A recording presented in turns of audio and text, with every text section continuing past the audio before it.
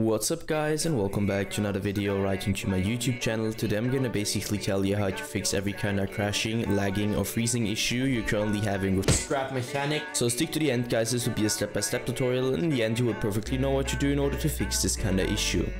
Before we start right into the video, I just want to let you guys know that I would really appreciate it if you would just leave a like, a comment or a subscription right into my YouTube channel. It would really make my day and help me out as a little YouTuber as I am. Especially subscribing would be such a big support for me guys. You would support my work on YouTube a little bit and I'm gonna really be thankful for that, and I'm gonna thank you for that. So anyways, I would just say let's get right started.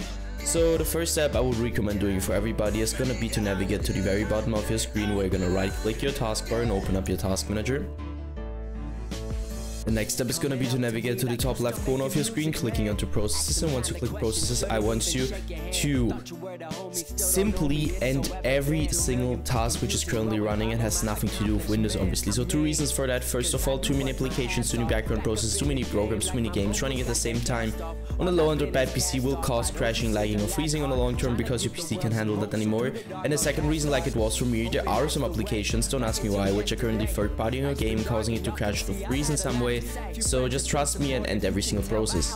Once you're finished with that, I want you to enter Task Manager again, and afterwards search for an empty spot onto your monitor or your desktop. You're gonna right click and simply navigate to the very bottom where it says display settings. We're gonna hit that and stick around display, and the first step is gonna be to identify which your main monitor is, and obviously this just applies if you have more than one. So you're gonna hit identify and identify it. Once you're done with that, scroll down, go to scale and layout. I want you to change the size of text tabs and other items to 100% is recommended, and the display resolution should be the same as in game. So for example, if you have an in-game 1720 by 1070, I also want you to apply this to your display resolution. Once you're finished with that, simply end this task. Navigate to the bottom left corner of your screen, click into the Windows symbol, open up your settings, navigate right onto Update and Security and stick around Windows Update. Well, I want you to click into check for updates, because I know guys it's gonna sound a little bit basic, but trust me, updating every single driver you could possibly update on your PC will help you a lot with every kind of issue you're currently having, and also with crashing, lagging or freezing. So just trust me and download the latest version of Windows, and once you're finished with that, end this task. Navigate right onto your graphics card, driver, application, or use the browser for that, and download the latest version of your driver, just to provide the best possible performance in general for your PC.